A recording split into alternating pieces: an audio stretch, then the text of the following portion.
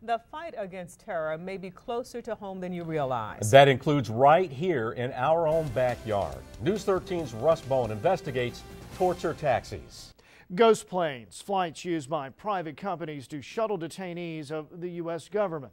What happens to those people is a protected secret. Just how the detainees get to where they're going is also a mystery that some think they may have the answer to. So how long is this going to last? The war on terror. And the answer is for however long it takes. To keep America safe within and beyond its borders. But are there limits? We do have a responsibility to fight terrorism, but we have a responsibility first and foremost to do whatever we do in a constitutional context. The group North Carolina Stop Torture Now believes it's a program that's hidden in plain sight, as they say. In the Tar Heel state, inside planes that come and go routinely is cargo to combat terror. Well, we're very confident in the flight data that we have. Activists say on board are suspects, detainees who are flown to an uncertain future. The rendition program has become a huge mill for sweeping up, beating, humiliating, torturing people and taking them very deliberately outside the reach of domestic or international law to places where no one knew where they were. The Council of Europe, an organization with 47 member countries, held its own investigation in June of 2006. It determined almost 100 people had been kidnapped by the CIA and taken to secret detention centers. In February 2007, the European Parliament found the flights totaled 1,245.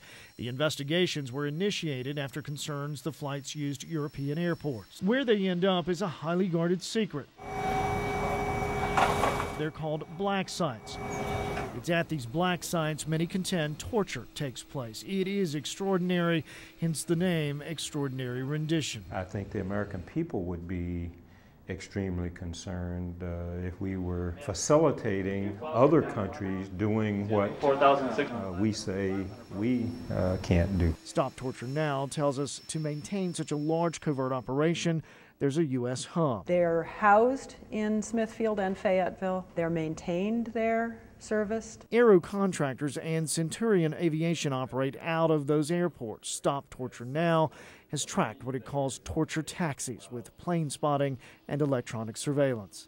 North Carolina has been sort of the launching pad for the aviation aspects of the torture program. And for me, that role as critical infrastructure is key.